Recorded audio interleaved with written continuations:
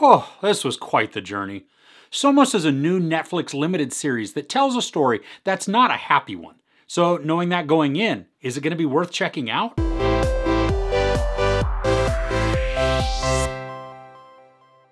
Based on the article titled Anatomy of a Massacre, How the U.S. Triggered a Massacre in Mexico, Somos recreates the stories of the people of the small town of Allende in the days leading up to a shocking massacre and tells the story of the drug wars from the victim's perspective. This limited series gives voice to those whose lives were changed forever when without warning the town was struck by a tragedy triggered by a DEA operation gone wrong. Now, the series starts off with a fairly violent and crazy scene, and then takes us back 3 months to allow us to see what led up to it. This limited series is made up of 6 episodes, with most episodes around the 45-ish minute mark. This is a slow burn, too, that really takes its time to give us the feel for the town and the people of Allende.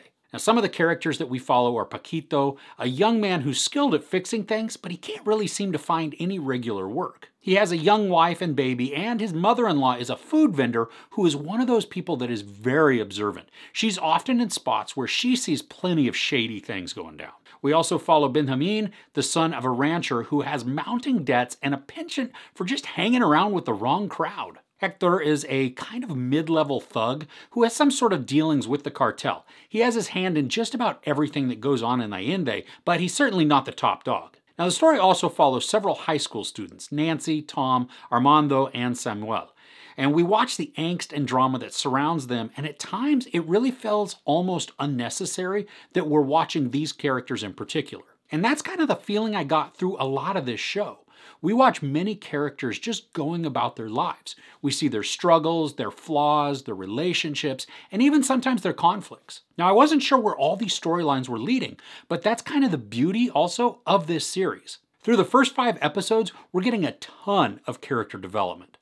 It does feel a little odd at times, though, because it's not really clear why we're watching these characters. They have interesting characteristics, and some of them become pretty sympathetic, but when we don't know the end goal, it does take some patience to watch all of this play out. Now, I found myself incredibly invested in so many of the people, even though I'm watching many of them just go about their daily lives. And you can feel mounting tension as drama as the time goes on. I mean, we're not just watching the townspeople, but we're also seeing the shadier side of everything going on there too. And although much of the cartel is vague, we can still feel the danger that is mounting. Now, one thing that really weakened the series is when the show would focus on the American DEA agents. There wasn't a massive amount of time spent on them, but when these portions were going on, they required so much patience to watch. The acting is just wildly stiff and unnatural, and I'm not sure if it's just bad acting or poor writing or an unfortunate combo of both. But when these scenes were going on, it was beyond cringeworthy and it made me want to fast forward.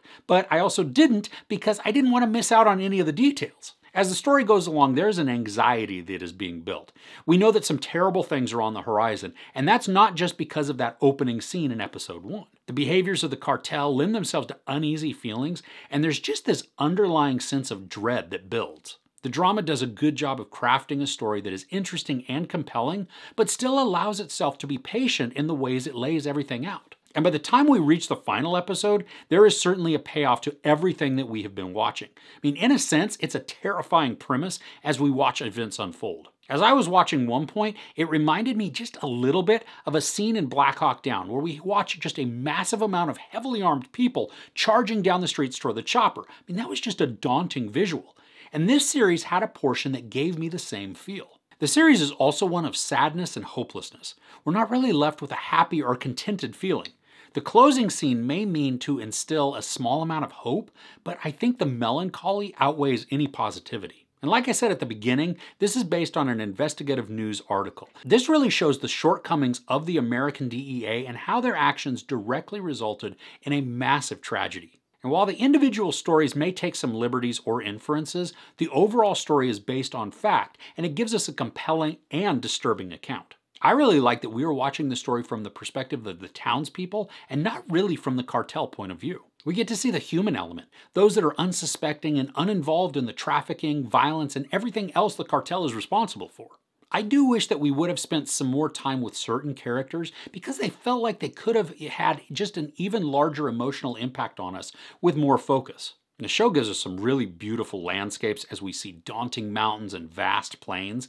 And even the town, as run down as some of it is, it retains a beauty through innocence and authenticity. And the cinematography is great as well. When a scene requires us to feel or understand the scale of an area or a situation, the camera gives us some just beautifully wide shots.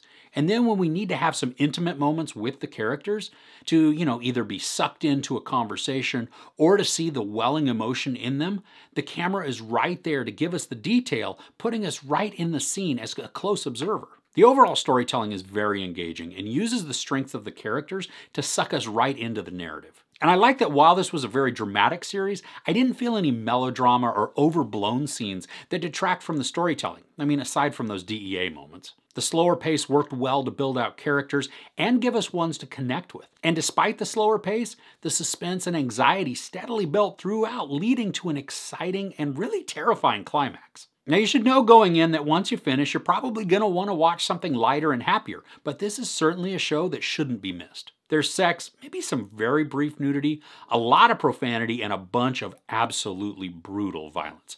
I give Somos 4 out of 5 couches. So what's a good drama you've seen lately? Let me know what you're watching in the comments below. If you enjoyed this review, please give it a like. Also, don't forget to share and subscribe. I'm Chris. This is Movies and Munchies. Thanks for couching with me.